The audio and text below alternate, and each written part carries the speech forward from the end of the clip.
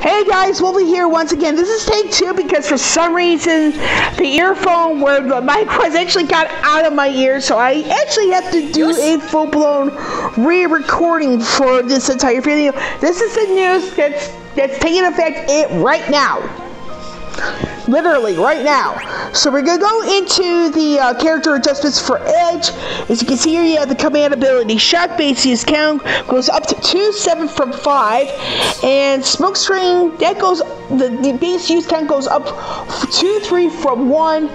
I mean, you can see what's going on here. I mean, sadly, this is not enough to make him relevant. I mean, I'm gonna say that right now. With the event draw, you're going to see here, like Chris's event, it's pretty much all 35, all 15.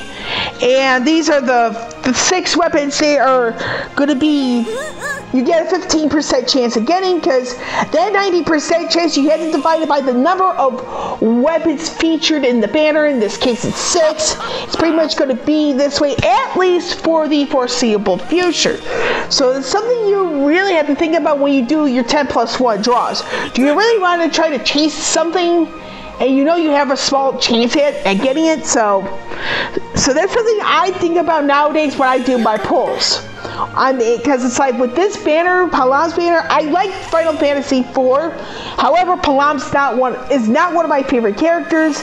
Sadly, Edge would probably have been the only one I probably would have been pulling for. Sadly, he is not enough for me to want to pull on this bear. So for me, this is a 100% skip. However, you guys want to do if you want to pull on this, it's entirely up to you. So you have all the weapons here. So the 35 CP weapons go and usually, actually I wouldn't say, they usually, so let me rephrase that, folks.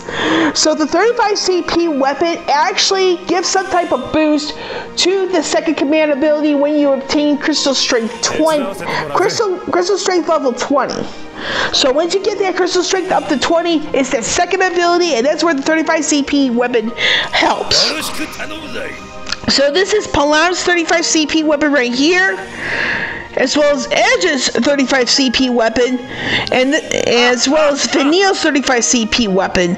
So this is the 15 CP weapon for Palom, as well as the one for Edge and Vanille. So for me, the only weapon I would be targeting is actually this one, the Ashura for Edge, because it actually makes some of his abilities even better.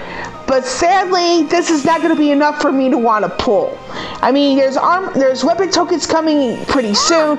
We don't know when that is. And then when it comes to the EX weapons, the EX here, so we don't know. There's a date we don't have that at the moment. I know a little later on this week we're getting the Trial of the Brothers, which is the Earth Elemental Expert that we have. And I'm actually going to be looking forward to leveling up brothers like the best I can. So now we're going to go to the Mischievous Black Mage Palom event. I mean, the only banner I probably will be caught pulling like a little bit is actually going to be Rydia's, because Rydia, like Celeste, like Lightning, like Fang, who's going to be coming sometime next year. And Fang's banner is going to come right before 7, so those are the back-to-back banners I will be pulling on, because those two have a special place in my heart. See here. So this is the EX quest, and then you have the cutscene, the Guilty Prankster. That's the cutscene you need to watch to make Palom your ally. So this is the command abilities Bluff, Obsidian, Ice Crystal. So he kind of uses the power of ice. Then his, see here, what do you have here? Then his unique 5-star armor, which is a black robe. I actually like this combination for him and other units like him. Max bravery goes up by 220, raises attack by 72. And this will be at the armor token exchange. And this is your featured characters right here. So you guys get all this stats. Then, like the Kuta event, this is where you're gonna see at the token exchange. You're gonna see 300 gems altogether.